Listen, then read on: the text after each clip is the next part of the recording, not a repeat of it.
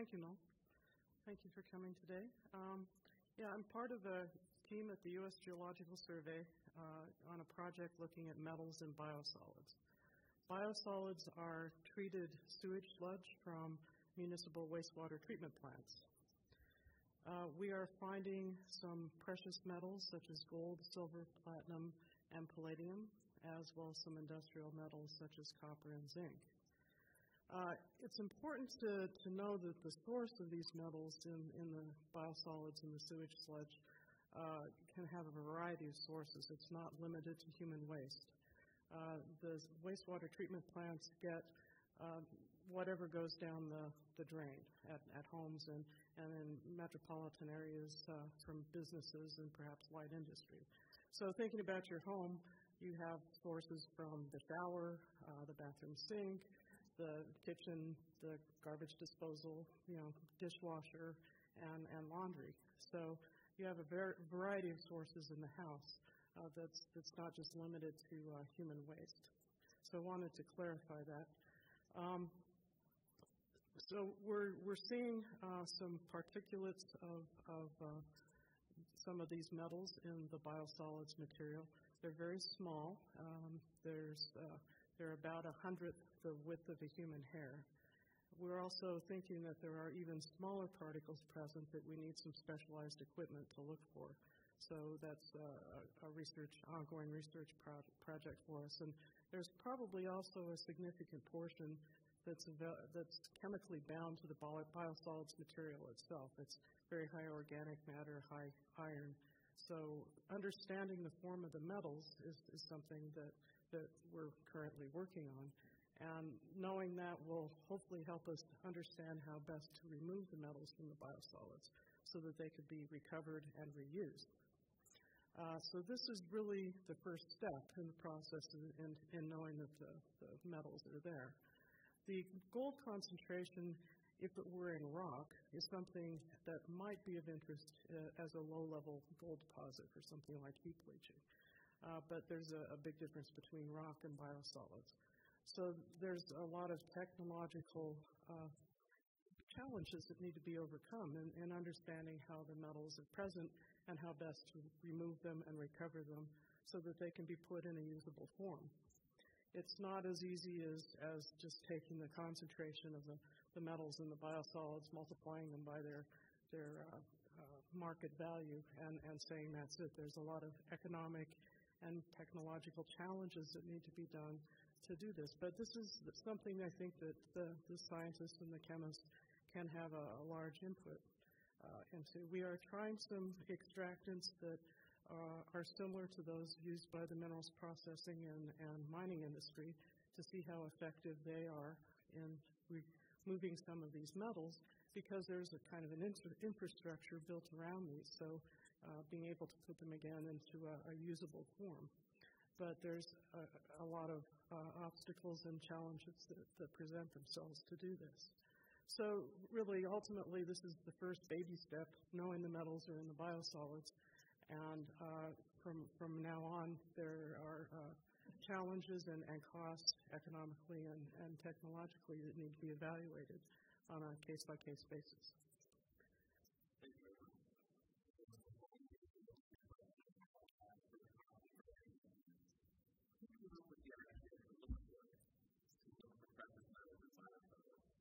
Well, biosolids have been known to contain metals. Biosolids are treated to meet federal regulations both for pathogens and a variety of other things, including metals, so that they can be land applied. They're a very valuable fertilizer in that they have slow-release nitrogen, high phosphorus, good soil supplement. So they've been used on a lot of public lands and forests. But the limitation to using them has been some of their metal content. So there are regulatory, what's called ceiling limits for some of the metals that limit their application as a fertilizer. So they've been known to contain metals.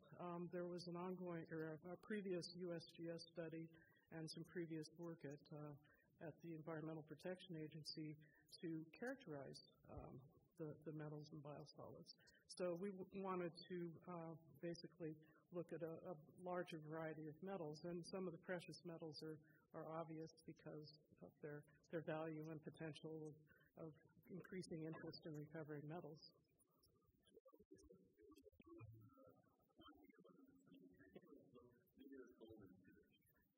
Well, no, the gold wasn't a known quantity. I mean, people know it's recently been published that there is gold, but at the time we were doing this, it wasn't a known quantity. Silver had been analyzed quite a bit, copper, zinc, and some of the metals that were regulated. But some of these other metals have not been, until recently, evaluated in the biosolids.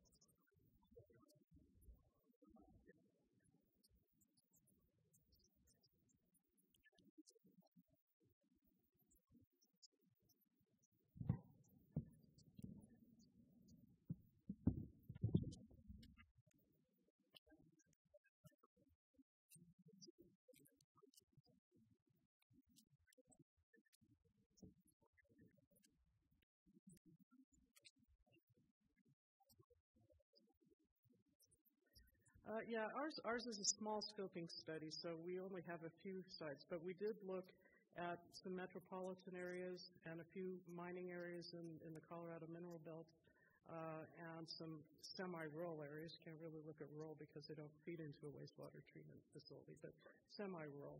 And at least for the precious metals of interest, we're really not seeing a big difference between those groups, which was interesting. We found that to be interesting, and those are in line with the values that were recently reported for EPA archive samples from sewage sludge surveys that they've done.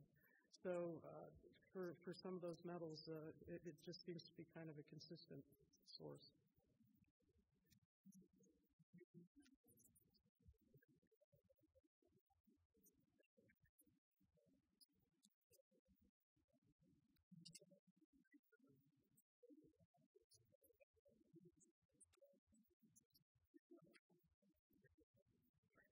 Perhaps that would be an interesting research topic. We run into working with these in the laboratory health and safety issues, so we would have to pre-treat them in some sort of a way to look at them, but perhaps in ways that metals wouldn't be effective. But it would be interesting to see them at different stages. And also our various sources are different types of treatment. The amount of treatment is regulated for the biosolids, but ours have been treated in different ways within the regulatory requirements. But that doesn't seem to have teased out of the data. It doesn't seem to have made a big difference.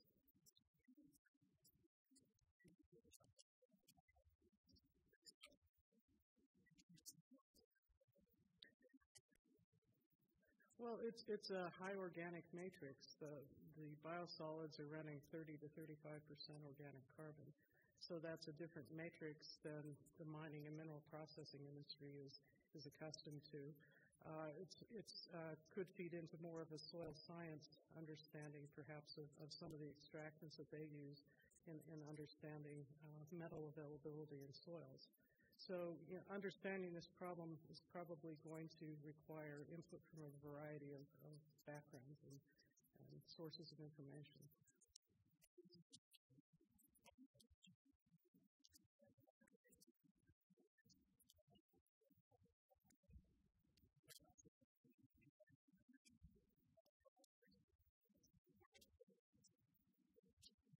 Well, they're already there. So I don't. That's not a field of my expertise, but the biological aspect is already there as part of the treatment processes to get the biosolids. They either go through an aerobic or an anaerobic digestion and composting.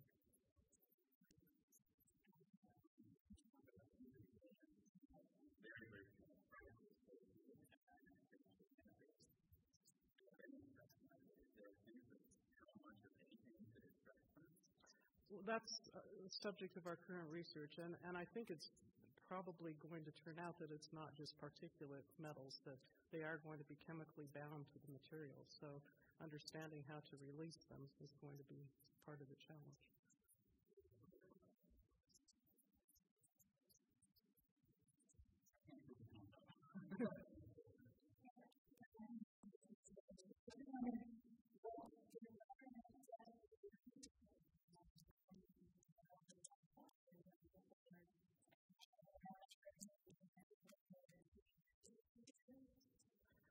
Well, I think our next step is to work with the samples we have now and to better understand the forms of the metals and to use them to try to go back and forth to develop ways to extract the metals.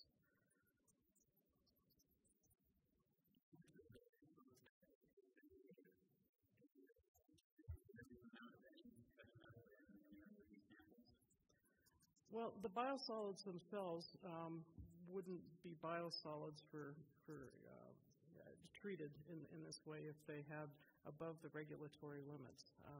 So they're elevated, but they're not huge.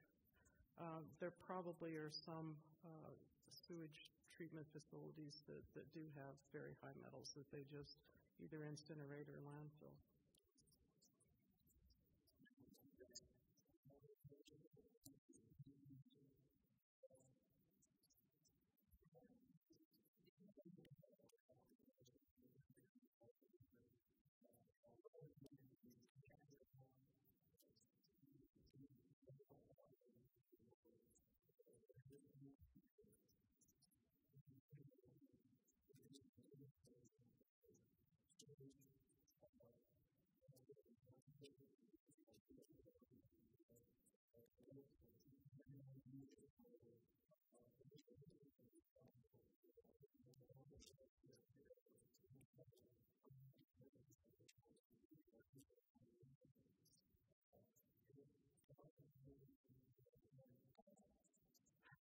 Exactly, and the costs and the technological obstacles get in the way. But I think it's important to find some domestic sources of these metals that can perhaps offset, not replace, but offset our need for primary resources or imports. So, looking for a variety of waste streams or other sources like seawater is important for our future.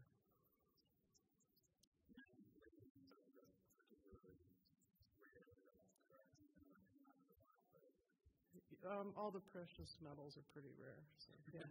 So yeah, and the concentrations that we're finding are not big, huge concentrations. They're small concentrations, but for the precious metals, they're significant.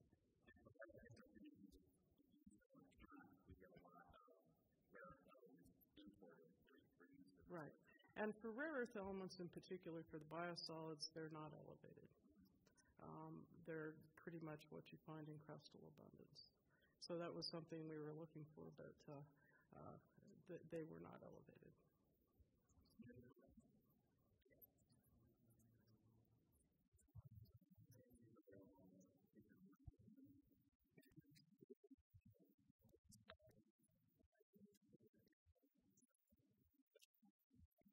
No, I'm afraid that we have agreements with our facilities that provided the samples that we wouldn't disclose where we got them from.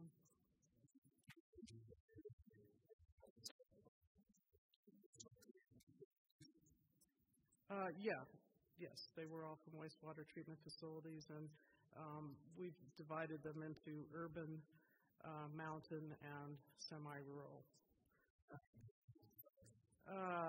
There are 8 total, and for some of them we have multiple samples from different parts of the facilities.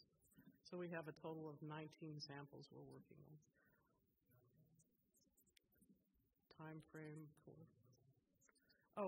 we collected them basically about a year ago, or started collecting them. And we've only been analyzing them since January. We had to go through a sterilization process so we could work with them in our labs.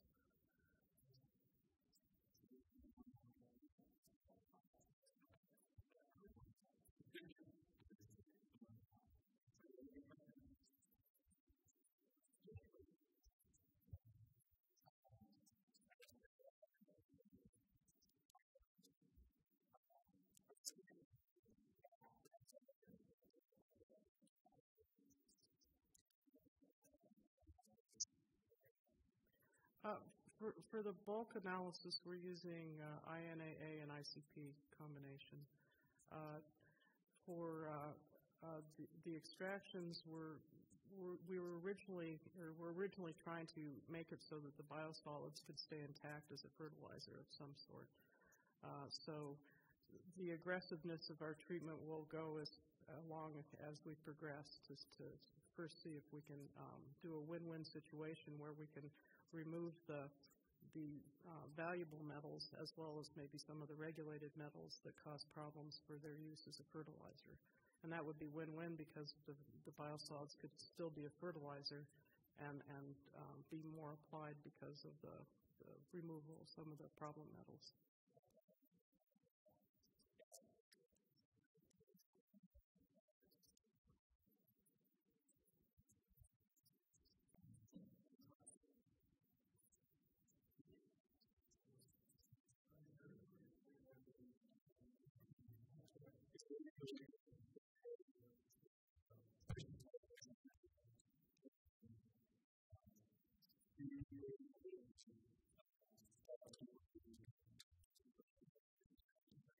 We don't know the answer at this time. It could be a variety of sources, and I suspect it probably is a variety of sources. But as I mentioned before, what goes into the wastewater treatment plant is everything that goes down the drain. So it's not just human waste. It's a lot of other potential sources. There you go.